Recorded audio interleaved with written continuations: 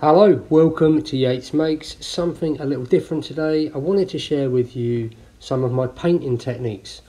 So I'm going to be using this example to talk you through how I might start a painting, and then I'm going to actually use this video as motivation to finish this painting, which has been hanging around for ages, and show you how once I've done my initial stencil work, I then paint in using more traditional brush techniques. Okay, let's have a look at how I might go about starting a piece. So how do I start? Well, usually on a canvas or a board using a flat colour as a kind of base. So here I am painting out an old canvas. This one has got some nice collage texture already on it, which will add a bit of surface. Now, while this acrylic paint is drying, you can see I've frozen the shot there. I'm flicking a little bit of water, which will act as a resist. And when I rub it off, you'll see I'm left with this kind of mottled texture. Okay, so here's how I start a lot of paintings. Now, this technique is worth adding, works particularly well for the sort of paintings I like doing, which often involve kind of linear structure. So again, oh, excuse my dogs walking all over the painting there. You know, I've been working on this theme of roller coasters, particularly and wooden trestle bridges and things like that. So great for straight lines. So I cut those strips of masking tape into thinner strips, break it down, and then I literally just draw with the tape, which is so satisfying. They curve around bends, they can do corners, you can kind of stamp down the blade onto the bit of tape where you want to cut it and just kind of ping it up. I find it really versatile and actually surprisingly quick to work with. There you go, there's me jamming the blade on, ping up that bit of tape at the point where you want to cut it, and yeah, just really fast. So there you go. I mean, it's fairly self-explanatory, right? I'm just moving around the board. The best thing about this is, of course, it's masking tape. If you're not quite happy with where you put a line, you just peel it up and stick it down again. It's so impermanent that, again, that adds some versatility to this stage of the process. There you do. There you see me just going around a bend.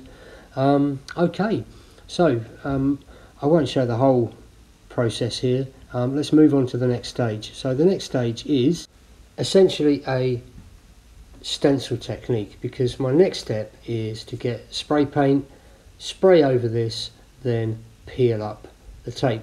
What you just saw me do then was flicking a bit of water down as a resist to the oil-based spray paint. Then I'm going to rub the surface, hopefully just peel up and create a little extra texture. You know, this is just going to be the first in a long series of layers I'm going to add to this. This is very much my base or my starting point. So there I am, doing the fun bit, adding my spray paint, and generally excited about where this is going to go next. Alright, so I've done my spraying. I think I left this a little long. Normally when I wipe here with a rag, more paint comes off where that water has resisted it, but I just think I let the water dry a bit too long. As you rub, that's going to start peeling up some of the tape, give you something to grab hold of. So you can just peel the rest of this off really quick and reveal your image, and kind of hey presto, you've got your starting point. You could just leave it there, I guess, but of course, you know, I love layers, so for me it's just a starting point to start enjoying some more painting techniques. Once I've peeled all of this stuff off, but the next stage is to go straight in with some sandpaper. I'm sanding that bottom corner there, just to make that a bit fainter. Then I've got another layer going down now, which is just a thin wash of acrylic paint dripped down, and yeah, as I said before, excited to see where this could go next. Okay, I'm just going to show you the finishing stages of another example, this picture, which, like the last one, started life as a masking tape drawing. All of that roller coaster structure in the top half started as masking tape. You know, the bottom half of this painting presented a really interesting challenge, because I was imagining it, using the top half as a guide to kind of visualise that reflection. I had a lot of fun. Yeah, it presented a lot of difficulties, but it certainly was a lot of fun. Right, let's have a look how I got on with some of the processes. Okay, you can see I'm a fair way through this painting, but I'd got to a kind of standstill with this reflection. And you know, sometimes in painting or with your artwork, you just need to do something drastic to kind of force yourself into re-evaluating and readdressing an area. So here's me doing something quite drastic and just scraping on some patches of colour to give me almost like starting from scratch, blank canvas, to build up this area again, kind of forcing the issue on myself. Most of this gets painted out and just becomes layers that peek through underneath. But it did the trick. It felt a bit stressful doing it, but it certainly did the trick and helped me refocus. So there's my first tip. Don't be afraid to take a risk. Right, while that was drying, I just went up and I'm trying to kind of like build some depth and prominence to this area in the kind of on the right hand side of the structure of the roller coaster. Now, you know, I had a reference picture to draw this out in masking tape, but it was very kind of black and white, had no light reference, no colour reference. So, you know, this is a really interesting exercise in kind of stretching my imagination, if you like, and my kind of visual memory. You know, it's worth adding here, I wasn't after total realism, I was just after some atmosphere and playing around really with how I feel light might fall on objects. Okay, there you go. I'll speed along through the next section before we deal with how I finished up the reflection. But yeah, this is a lot of fine brush work, quite opaque paint, and just kind of delicate colour mixing really.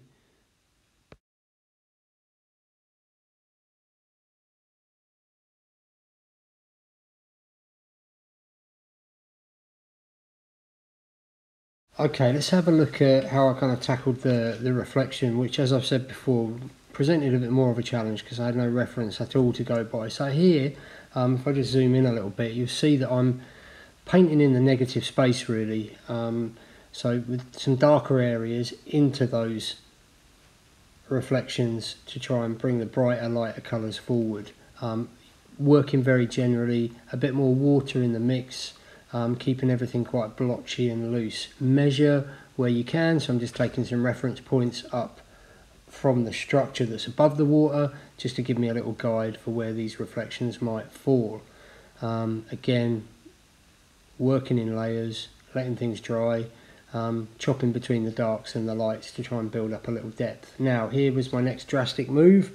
I kind of almost regretted this as I was doing it, but I really wanted some textural variety in this reflection, so I thought drips would work really well. Once you start, you kind of got to keep going, so mixing wet colours into wet colours to get drips running into drips. Most of this, you know, when it dries, I'm going to be painting back into, again, using the roller coaster structure that's above the waterline to kind of reflect down into. But yeah, I mean, I regretted it at the time, but I needed to take a risk, like I say, to push myself forward. And as soon as it was dry, it went a bit more transparent, and you know, I was off again using me spirit level there just to lean on to get a bit of stability and putting in some more of these highlights. Alright, very much on the home straight now. You know, as with a lot of big scale, quite detailed paintings where you're relying on imagination, you're going to lose your way, re-find your direction, lose your way again, probably multiple times, as I did plenty with this painting. But you know, as you get nearer the finish line, you get that sense of satisfaction as well. So now I'm just working in, again, contrast to these reflections, some darker areas, some lighter areas, trying to get a bit of the reflected structure back into that section so it's not quite such a kind of mess of colour.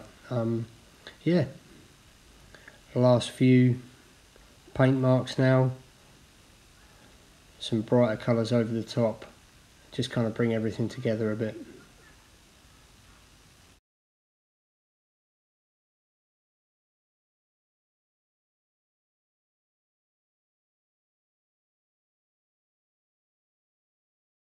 Alright, there you go. This is where I got to in the end. You know, I'm still not sure it's finished. I think I'll probably just hang it on the wall, live with it a bit, probably notice a few things, but try to stop endlessly fiddling with the thing and just move on in my life. But, you know, fantastic, really enjoyable challenge. Okay, there you go. Hope you enjoyed the video. I hope that in covering some painting techniques I might have inspired some of you to pick up some of these things, or maybe incorporate them into your kind of existing painting work. You know, I've been posting a lot about printmaking, jelly plate printing, so this is something a bit different.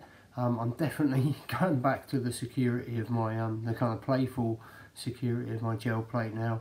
As I said in the video a couple of times, you know, a large scale painting is a bit of a wrestle, it's a bit of a struggle, but ultimately a really lovely challenge. And yeah, well, there you go.